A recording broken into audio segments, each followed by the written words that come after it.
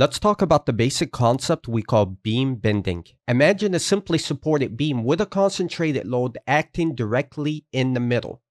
As this load increases, we will have a special case called positive bending. And by convention, positive bending means we will have a deflected shape that's concave up, and most importantly, with respect to something we call a neutral axis, which is the centroidal neutral axis acting at the centroid of the cross section, we will have compressive stresses in the top fibers above the neutral axis and tensile tension stresses in the bottom fiber below the neutral axis. Now for this positive bending case, let's make a section cut directly through the middle of the beam to examine the stresses developed due to bending, or in other words, due to a bending moment. Examining this rectangular cross-section, we will first denote the neutral axis.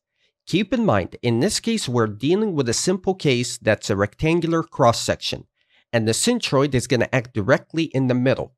Therefore, the neutral axis will act at the centroid of the cross-section. Therefore, if we have the T-beam and I-beam, as that centroid changes, the neutral axis will also change. Denoting that neutral axis, now we can visualize the stresses. We said above the neutral axis, we will have compressive stresses for positive bending, and these will be zero at the neutral axis, and they're maximized at the very top extreme compression fiber. Now for the tensile stresses, they will be zero at the neutral axis as well, and they're maximized at the very bottom tensile fiber. We can calculate these bending stresses using this very handy formula found in the handbook. The formula says the bending stress developed is going to equal to the moment at any section, and in this particular case, we're looking at the middle section where the maximum moment occurs. We multiply that by the y value. This is the distance from the neutral axis to any fiber location.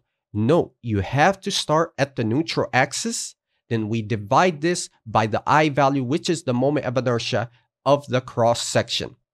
Now, if we want to determine the maximum compressive stresses developed, we will take the maximum moment that occurs at the middle section, and this can be determined using an FE handbook table found in Mechanics and Materials.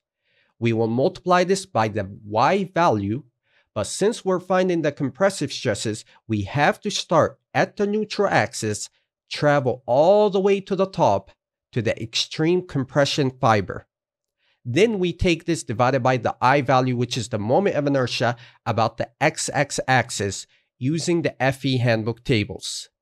The same applies for tension. If we want to find the maximum tensile stresses, we will take the maximum moment developed at the section we cut, which is the maximum moment that gives us the worst case scenario.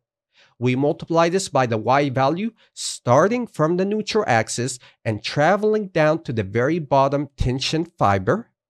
And then we divide all of this by the I value, which is the moment of inertia about the XX axis, using the FE handbook table. Now, what if we have negative bending?